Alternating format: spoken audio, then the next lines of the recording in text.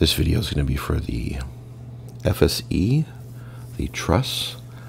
I did a quick tutorial on chalkboard in class, and this is just going to be a video representation of that. Some people may have missed it, and I'd like everyone to have the same opportunity to be exposed to the same instructional material. So get you started. First things first, this truss is symmetrical, which means all the measurements given on the right-hand side will be identical on the left-hand side. So to get started, I'm going to go with the basic overall shape of the truss. So we have 17 here, and we have 5 feet tall here. Now keep in mind that 5 feet tall starts at this top point. So we're going to have to bear in mind that the distance from here to here is 4 1/16 of an inch. Okay? So I'm going to start with a 17-foot line. 17 feet. And then from there, once again, 4 1/16.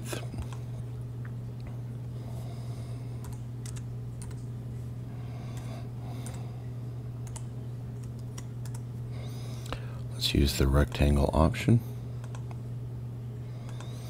Give this a quick spin, make sure that you're not drawing it flat on the ground. Now from there, we're going to go 5 feet. We're going to go on center, so there we go, midpoint, 5 feet. Join it to the top corner and the top corner. Now we've got our basic shape. Now from here, we're going to go import my device. I'll click on my device. You should have already saved this file which was given in the assignment, and we're going to open that up. We're going to import it as a component, and let's bring it over to our drawing surface. Now once you drop it off, it's a component, but the whole thing's one giant component, which doesn't make it very easy to use. So while it's still blue, I'm going to right click, and I'm then going to click on explode. Okay, now what that means is you should be able to move everything individually rather than a group of 3. Okay, so I'm going to grab a board from here, and let's bring this on over, and I'm going to spin it, and let's do that, and then let's make this flat.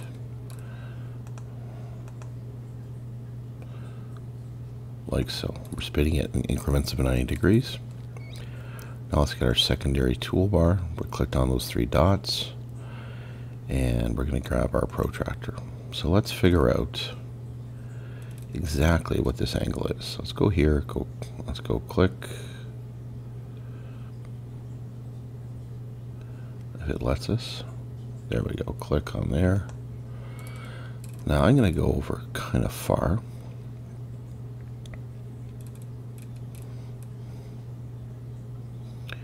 Click, and I'm going to go up to here. So 30.5 is what it says it is. Okay, so we should be able to get away with. Now I'm going to quickly write this down because I want to make sure everyone knows what it is. So it's 30.5 degrees.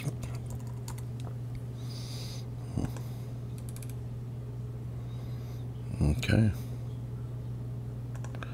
I'll just leave that there. Now we should be able to rotate this in the same pattern. Go up, type in 30.5, enter. Okay, so we have that. So let's take this board. We're going to go over here, grab by that corner. Now let's place it right there. Let's go make that component unique, otherwise the other one will get changed. Let's go edit component. Now the first change we're going to make is we're going to go click and push this over. Okay, so now we have mirrored the shape.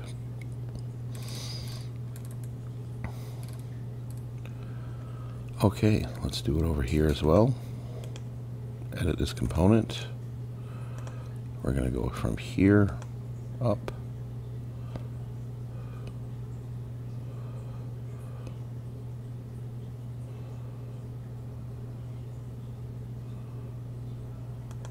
Okay.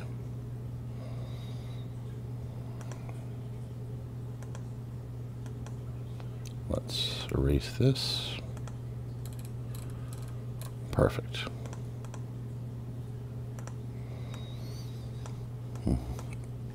So now we've got our board. It's mimicking the silhouette that we created. Now, before you get too far, this once again is perpendicular. So let's do this. Now we're going to rotate that. Obviously there's no flat surface to rotate that on, so just make it blue. Put the rotator on the flat right there, go click, and we're going to go 180.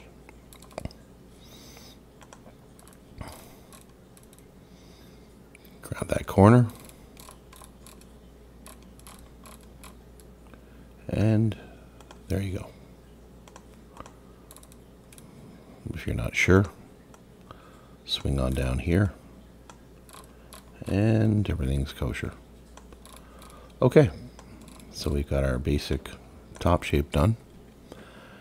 Now what we need to do, I think we've already established that you know what that is. Okay.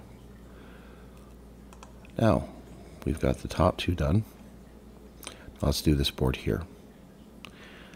Now this board dimension is from the top of the board to the bottom of that point, not the top of the point. So it's trying to say from here to the top of that board is 2 feet. Okay, so here's what we can do. We can just go like this. I can go 2 feet. And I'm going to go directly out, let's say, to here. We're going to erase that line anyway. It's a construction line, so don't worry about that. So let's now go over here, and we're going to grab this board here. We only need to use one, so we don't need to copy that. We can just grab the whole board, unless you make some mistakes. And if you do, you can always import another one. Okay, so let's just change this around. This is going to be flat, so there's no need for the protractor or an angle. There we go. Okay, let's grab this. Now this board is oversized. Obviously I didn't make it perfect to fit. So let's just kind of go like so. And that should fit right there. Okay. As long as it goes over this line, you're good to go. So let's edit this component. Okay. And let's push this over.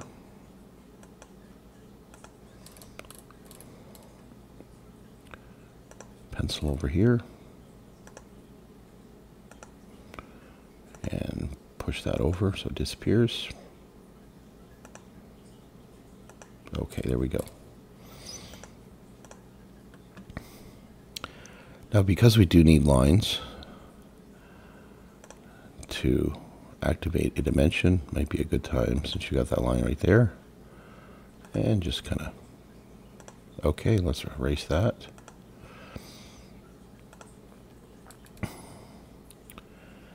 Now we're going to grab our gusset. Now I've got a lot of questions about gusset placement. There's no specific landing dimension, just kind of make it look good.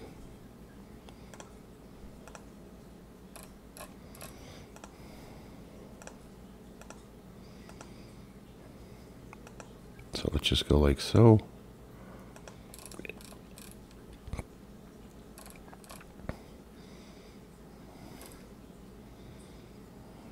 go like there.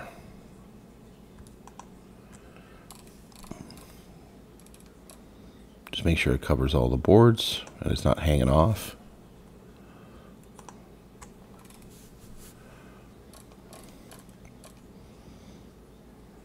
There you go.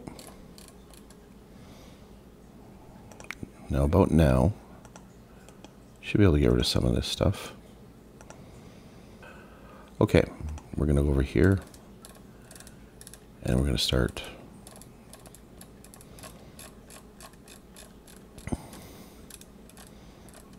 okay, here's the notch. Let's lay out our dimensions for that. So the first one's going to be 1 foot to the start of the notch. So let's go with our tape measure.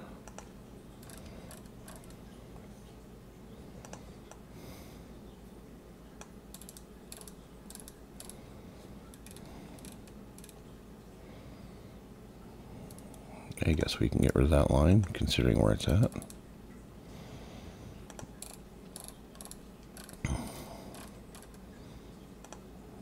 Okay, 1 foot.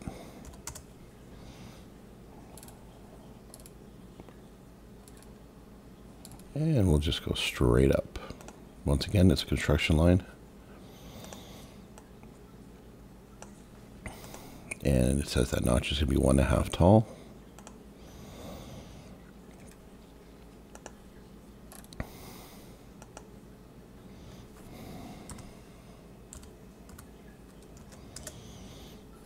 It's 1.5 or 1.5.